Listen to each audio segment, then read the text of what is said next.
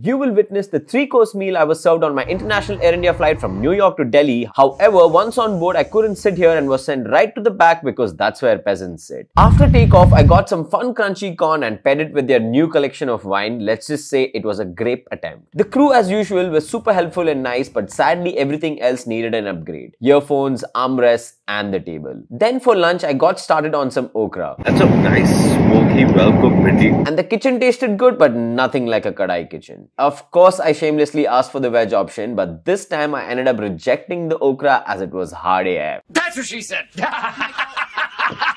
Guess who woke me up?